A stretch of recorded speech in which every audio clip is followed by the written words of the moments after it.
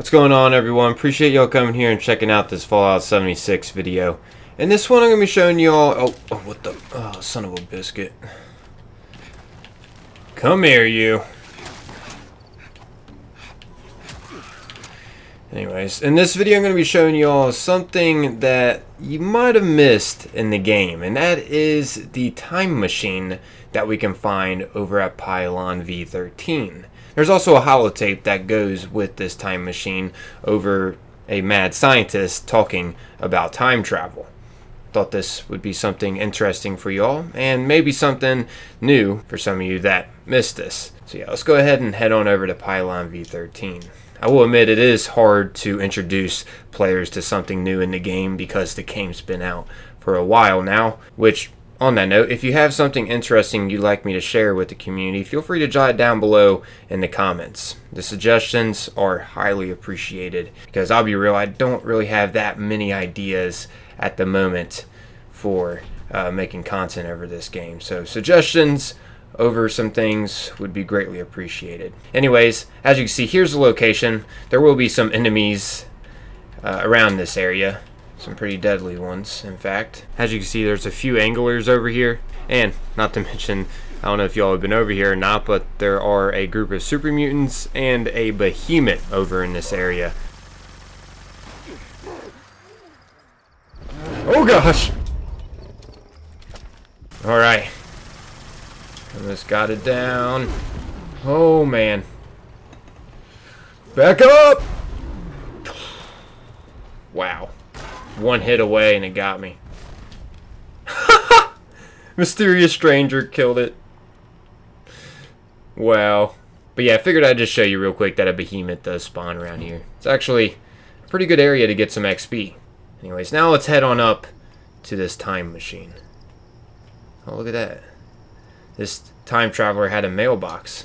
Man, it'd be so cool if we could actually put a mailbox in our camp and send mail to like our friends and players in game. That'd be insane. Whoops. Like send things in the mail. We're getting up here to the top.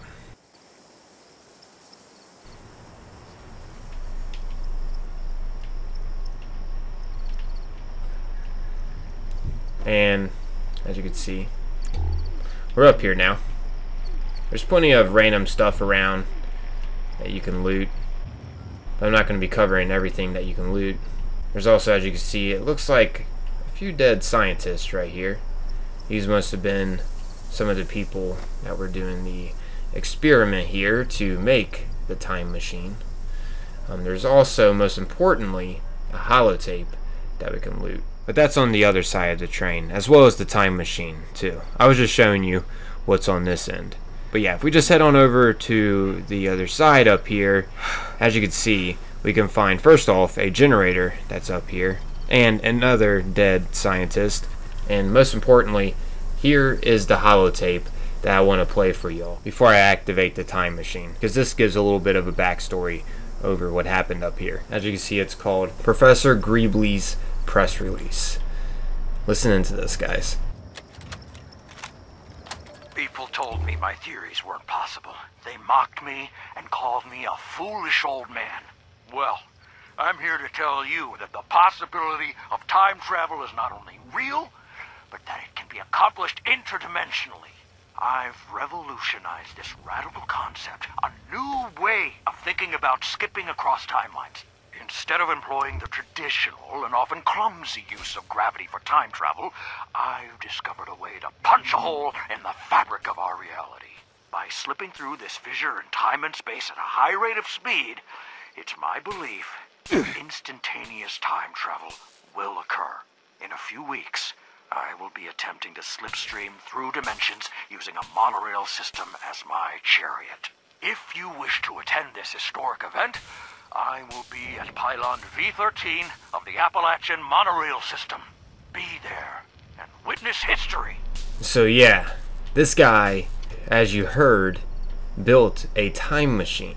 And he was so confident in this time machine working that he invited people around to come witness it. Now, whether or not Professor Greebly is officially a time traveler, I'm not too sure. It would be an interesting add-on for Fallout 76 in the future to like meet Professor Greebly or something.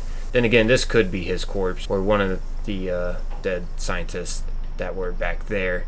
I'm not too sure. I mean, we don't really have confirmation on that, but something that we can assume. Anyways, we can actually activate this time machine by pressing this button right here.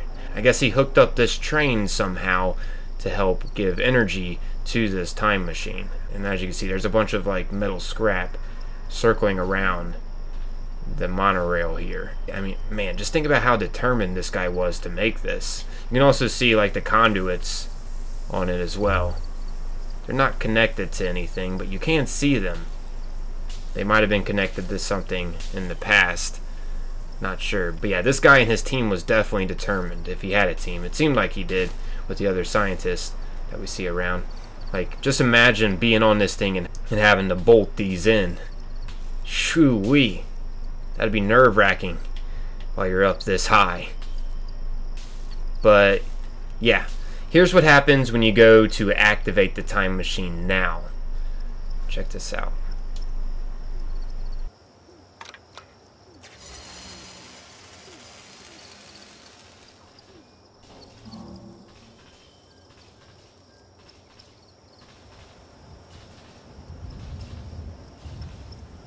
Yeah, it just basically short circuits and nothing interesting happens.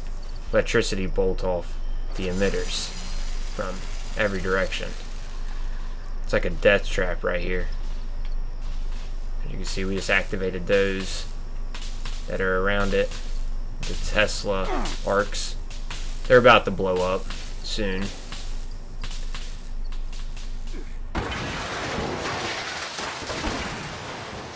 This one is unlimited. Like, this one never blows up. Like, I'll even try to shoot it and it still won't. Check this out. Yeah. There's no destroying this one. It just stays active. And I will mention, it does look really cool seeing all the electricity go off at night. Let me go ahead and come back here at night. Alright, so I'm back here. Check this out when you activate it at night in full effect.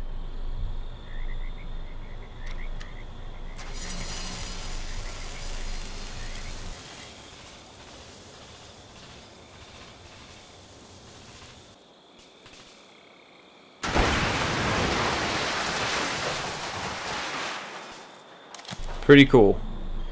But yeah, I guess that's our wrapping up this video, everyone. Hopefully this was something new to you and you found this enjoyable. Oh my gosh, I just fell off. But yeah, thanks for taking the time, watching and listening. Until next time, peace.